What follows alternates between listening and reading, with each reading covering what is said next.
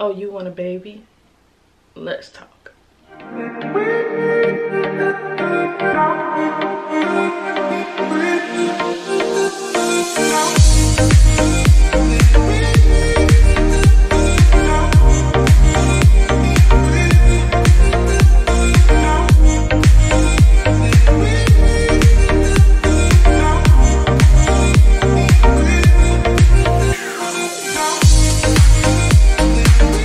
Hi you guys, welcome back to the channel. So I wanted this video to be very super chill, like you're sitting down here with me just chit-chatting. And I always wanted to do a video about everything I didn't expect to happen prior to having children. If you are new to my channel, I have 2 kids, 2 under 2, one 19 months and one 7 months. But I really didn't want it to be super formal.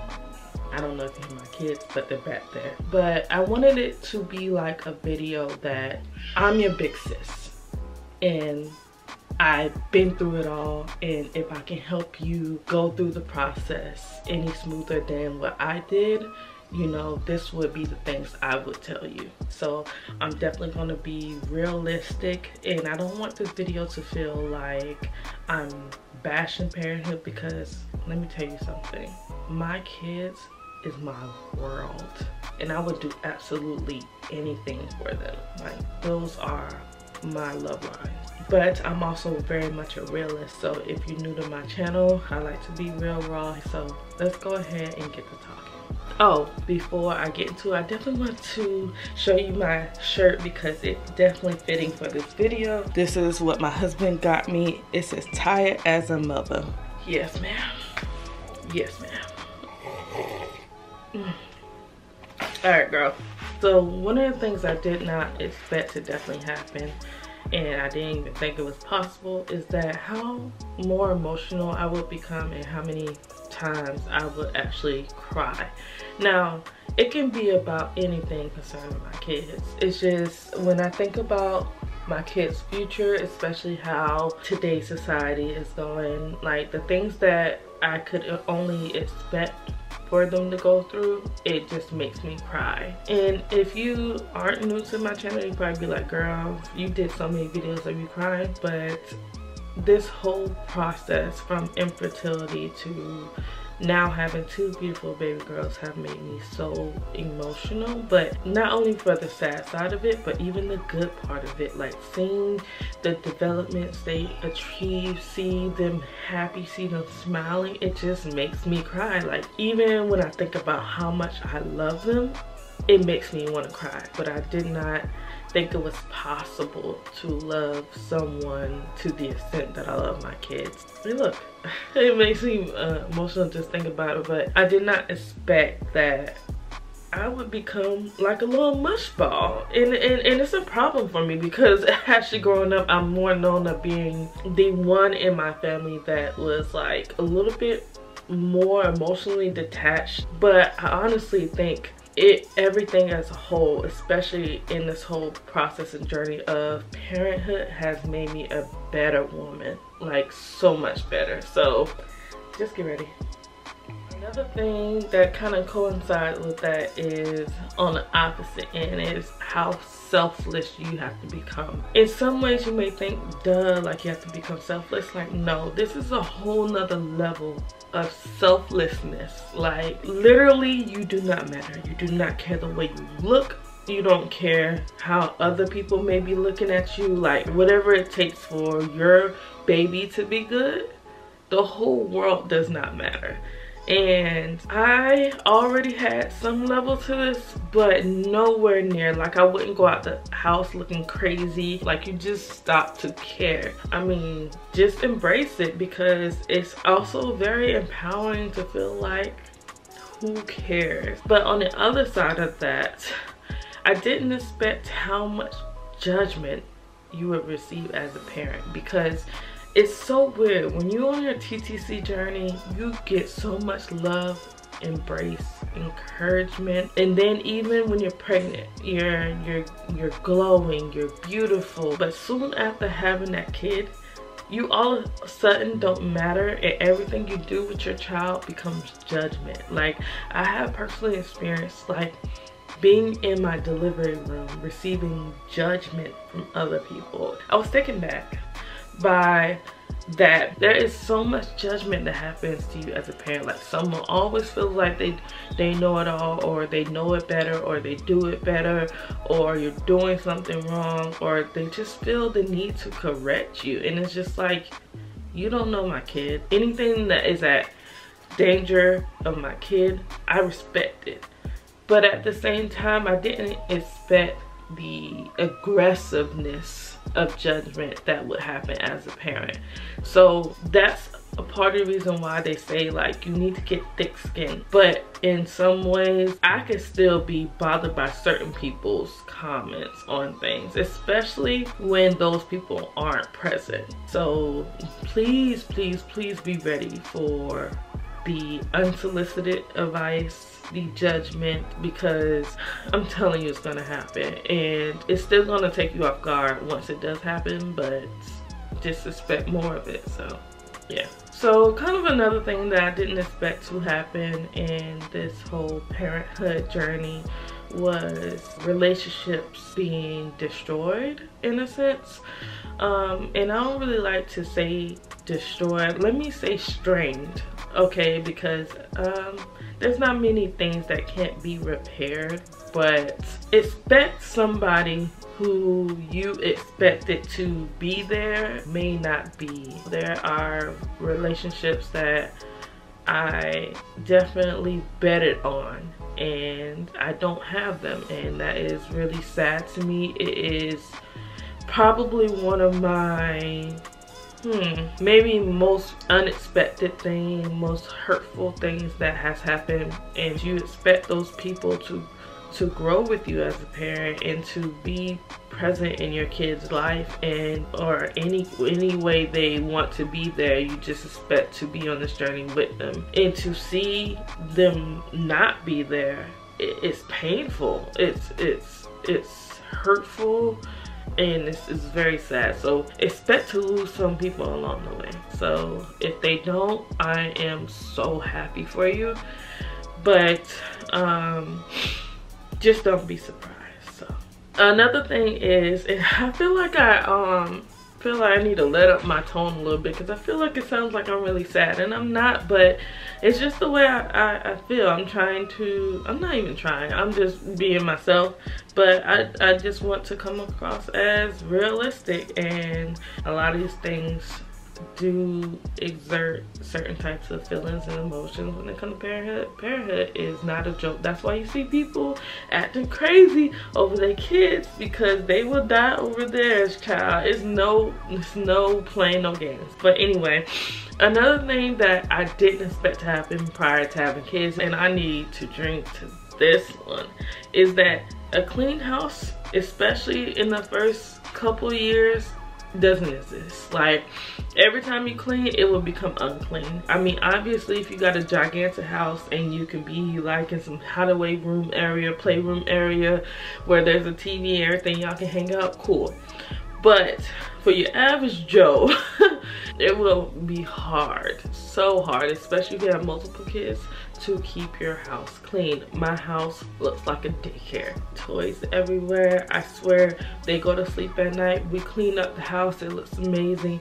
About time the next day afternoon, it's a whole junkyard. So just be ready, embrace it. Don't feel like you have to always have your house together. I just kind of stopped caring too. It's just nothing we can do. It's so hard. It's hard out here. It's hard. Another thing is that sleep when you're sleeping isn't realistic. What I mean is, if your babies have multiple naps throughout the day, it's not realistic for you to sleep every time they're sleeping. Now, I think sleep when you're sleeping is a thing you need to do, especially in the beginning. Until you get it down pat of having the perfect cat nap, sleep when they're sleeping, you need that. But it's not also realistic to sleep throughout all the naps. You're gonna have to choose a nap that is most important to you and nap then, and then on the next nap is when you need to clean, get stuff done.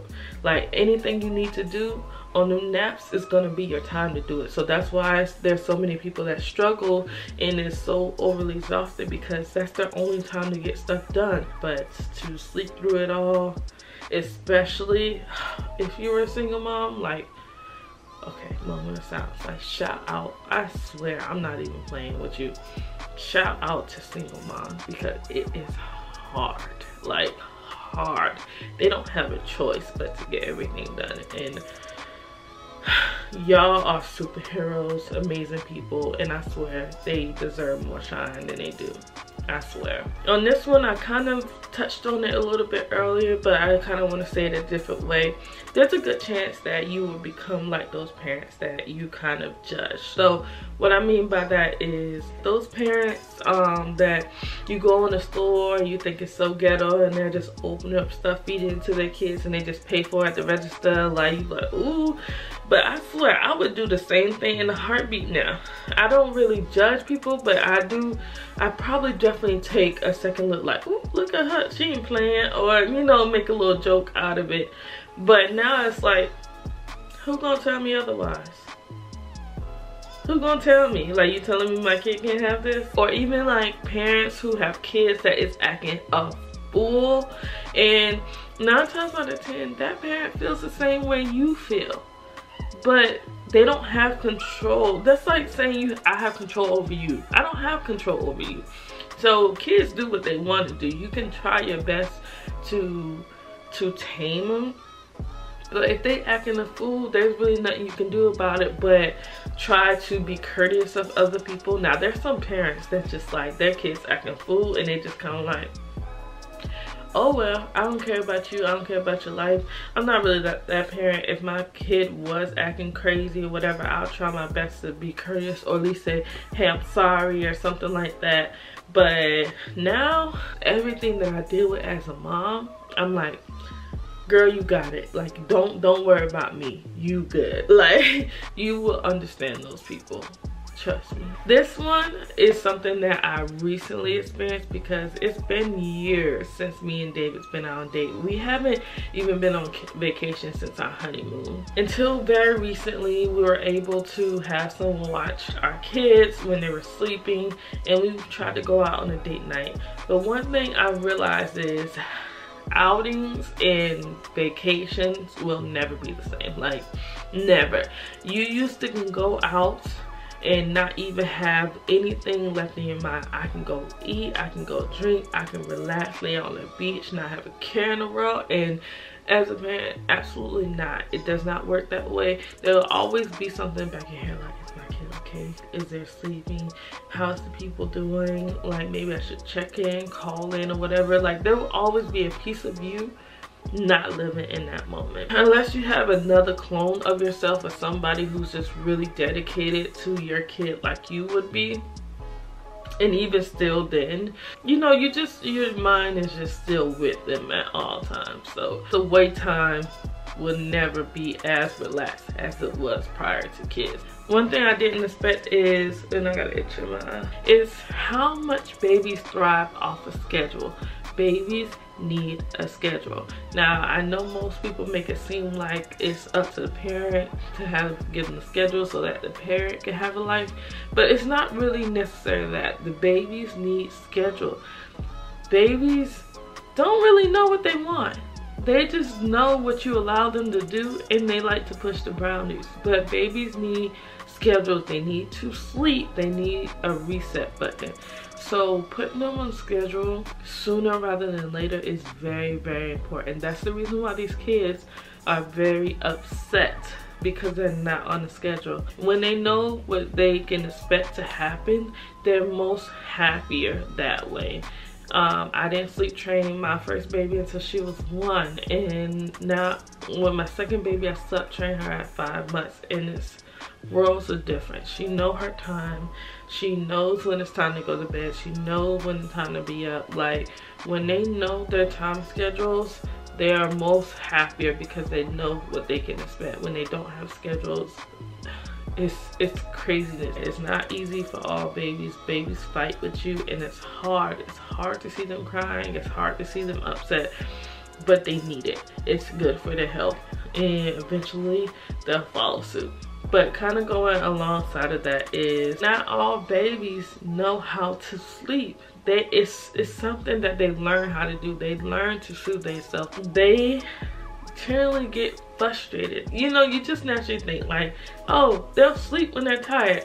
No, you have to teach them that they're doing this because they're tired, and to soothe them and set themselves up for success. So having a schedule is going to be very important. Oh, one thing I didn't realize is how important burping is. Burping is extremely important. I feel like it's not really a thing that's talked about, but if your baby has 8, especially more so for a newborn, but if your baby is 8 and they're just very like moving around and very uncomfortable, maybe seeing a lot in pain, they probably need to burp and they can't figure out how to get it out. I know there's this thing that says burp your baby before and after eating, and this one's kind of important to me too, because a lot of people, especially with Nala and some of my videos, be like, oh, you're petting that baby too hard. Babies aren't that fragile. This should be a bonus one. Babies aren't that fragile. I don't know why we make it feel like, oh, they're so cute, we gotta caress them. You don't have to caress them that much. Patting your baby like this, and this might see her, is perfectly fine. It is great. If the baby was in pain, they would cry. But you'll notice when you start patting your baby, burping your baby, rubbing your baby, trying to push the burp up, they will become very quiet. They love the feeling, they love your warmth, they're very close to you. Babies aren't that fragile, but if they have 8 and they still feel very uncomfortable, they just probably need to burp. And burping is very, very, very important, okay?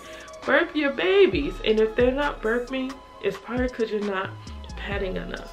Put that baby up. I love the method, and I wish I had my baby here, but I love the method where you kind of sit them on your lap, and this is like the chilling baby. So if you set them like this, I always do this. Put the baby's face in your hand like this and burp them in your lap. So this is the baby face and this is the back.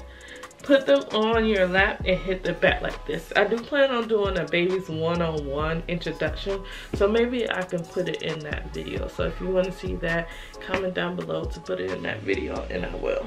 The last thing I'm going to talk about is how scary it is to be a parent. I did not expect to gain anxiety, stress about certain things that I used to love to do, and now it's like everything is a hazard for me.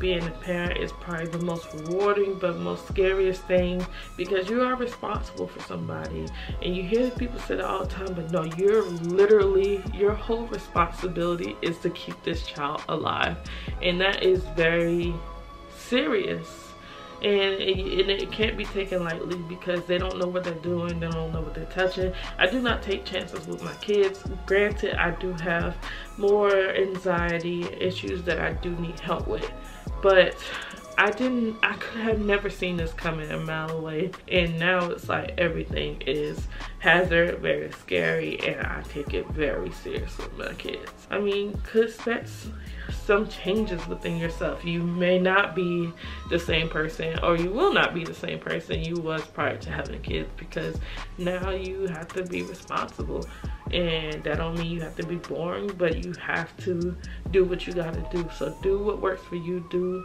what's best for you, and care for your kids and love your kids, because it will pay off in the end. But yeah, just comment down below some of the things that you probably would have added to this video. Let's start a conversation there. I definitely love you guys, and I'll see you guys in the next video. Bye, girl.